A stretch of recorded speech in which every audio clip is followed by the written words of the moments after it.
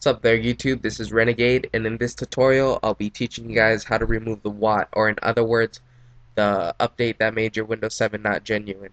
This works for all the Windows 7 packages. Um, so in the video description, I'll leave a link for this program that we're about to use. So after you've downloaded it, go to your downloads, and then it's going to look like this. You're going to need WinRAR, so I'll leave a link in the video description as well for that.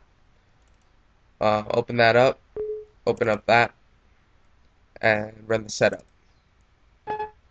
Click OK. X this out. For you guys, it's going to say remove WAT, but for me, since I've already done this, it says WAT already removed. Um, After you click on the remove WAT, it's going to take maybe 5 to 10 seconds, and then it's going to reboot your computer. So for me, I can X this out.